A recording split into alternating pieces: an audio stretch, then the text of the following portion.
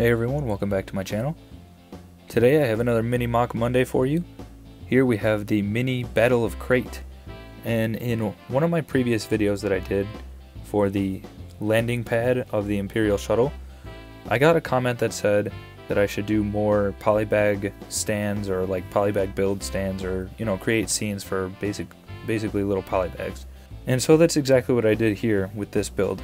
I really enjoyed the mini builds for the ATM-6 Walker and Kylo Ren's shuttle, the new version.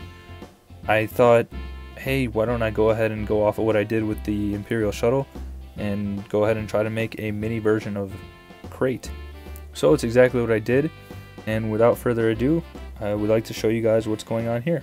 So as you can see here, I have an ATM-6 right here. I have Kylo Ren's new version of his shuttle.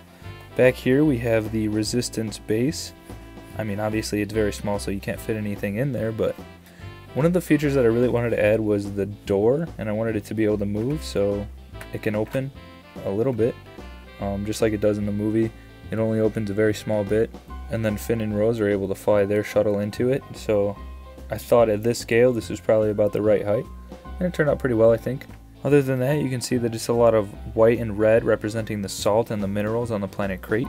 Unfortunately, I didn't really have the right pieces to do the rock work the way I wanted to do it. I just kind of did the best I could with what I had, and I think it ended up being alright. It looks good. I think it could be a lot better, but I mean, as far as the pieces that I had, I thought this is pretty good. So now that you've gotten a look at it, I'll go ahead and spin it around one more time.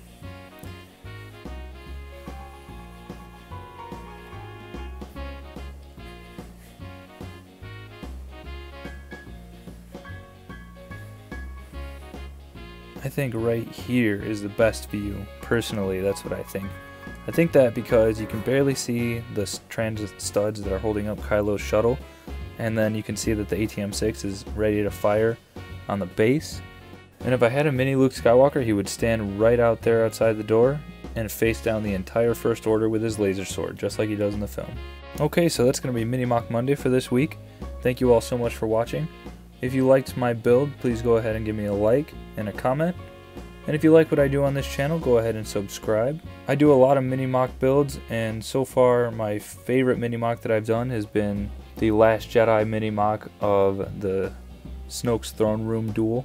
So go ahead and check that out. I will leave a link in the description, as well as an annotation at the end of the video, so you can just click on that.